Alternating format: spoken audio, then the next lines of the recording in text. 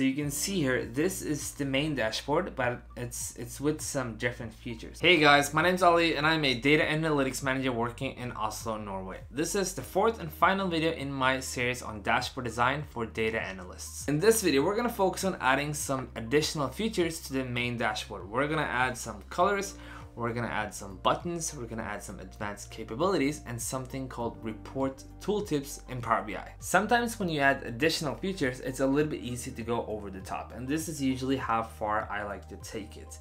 So you can see here, this is the main dashboard, but it's with some different features. So this is the original one, and this is the one that we have changed and that we are going to create in this video.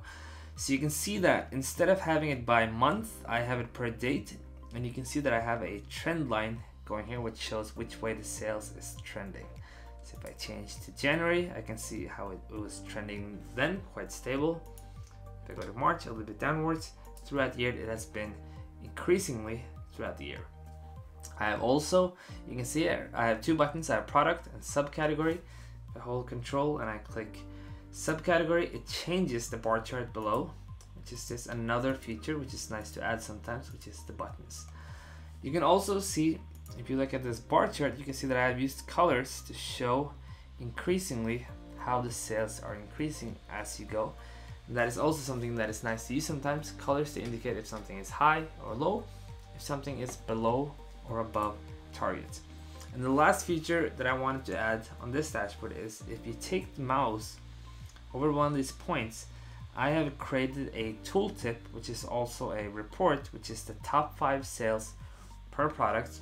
And as you take it over to different cities, it is filtering down what you're seeing in the tooltip. So these are some advanced capabilities that you can add. I like to add it sometimes if the end user is ready for it, if they have used the dashboard long enough, they know how the basic features are, then you can start to add more advanced stuff to give even more insight and even more understanding for the data and just a better user experience and more dynamic functions and features. So let's start by copying the main dashboard where there are none of these features available. So the first one and the most obvious one is, let's start with the line chart. So you can see right now it is per month, and to be able to do the advanced features, you can see over here, there are some things you can do already. You can do an average, you can do a min and max line, some percentiles, some things you can do. But what you actually want, you want the x-axis to be continuous. And if I set it to that, it's just going to set it back to categorical. And I need to fetch the date field and replace the month field so that we have a continuous axis. If I do that, I'm going to replace that there. You'll see it changes quite a bit. So I'll remove the month and I will remove the budget because it is a monthly budget. See, oh, wrong one. I will remove the budget. Now you can see the sales throughout the year for the different dates. And now if I go back to the advanced analytics pane, now you can see I have a trend line. You can even play around with the forecast, but we're gonna work on the trend line right now. So I'm just gonna add it.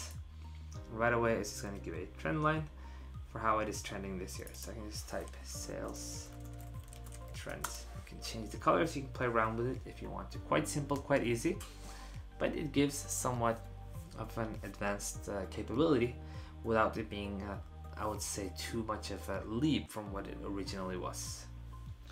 The next thing that I want to focus on is the colors, and I'm going to focus on this one, and we can start by just giving it colors, and then afterwards we can build the buttons. So if I go here, you can see data colors. You can see you have this FX icon, which is a formula icon. If you click that one, you can see you can create a scale. So you can have format by different things. You can have rules, field values. We're going to focus on the color scale.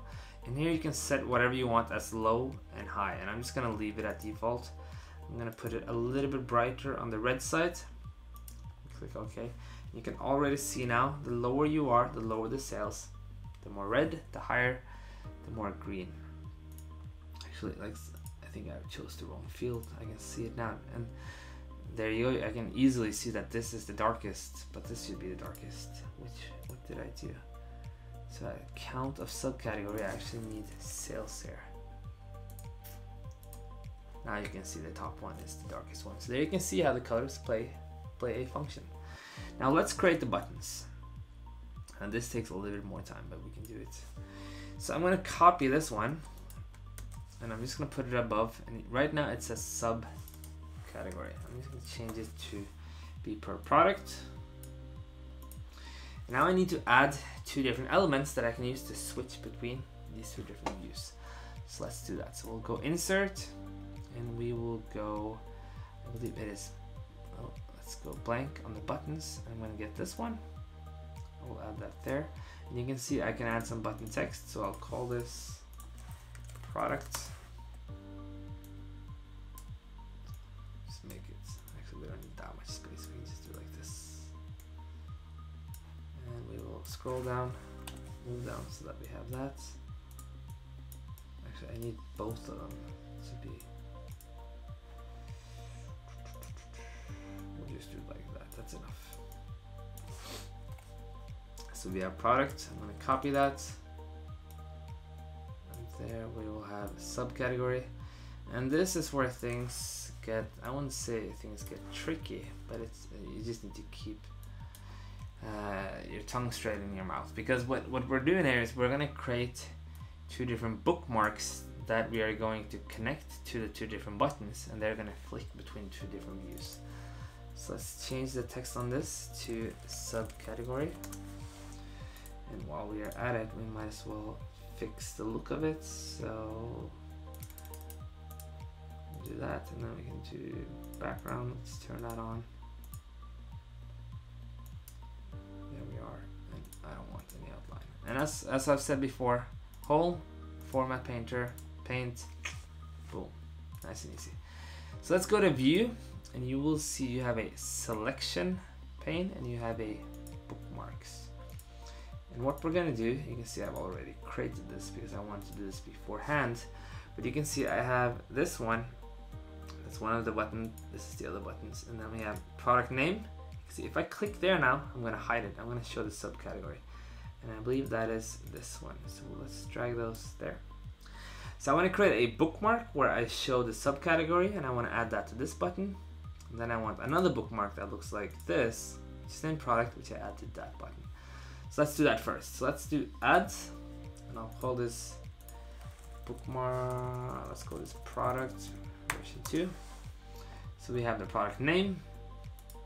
I'm gonna do in a way data, so that we don't change any of the data as we change the bookmark. We're gonna turn off current page. Then I'll update this. Updates. Now I have a bookmark which looks like this. Then I need to create another bookmark which is called subcategory version 2. And then I'm gonna hide product name. I'm gonna show the subcategory. I'm gonna go remove data, remove current page, and I'm gonna set that to update. So now this view is connected to that bookmark, and this part is connected to that bookmark. So see, now I can just switch between, and it is only changing those two. Last thing I need to do is I need to click the button, format button, and then format button, then action, we'll go bookmark. We have the product buttons, of course, product version 2. We have the subcategory button, turn on an action, tie it to a bookmark, and then you can see we go subcategory version 2.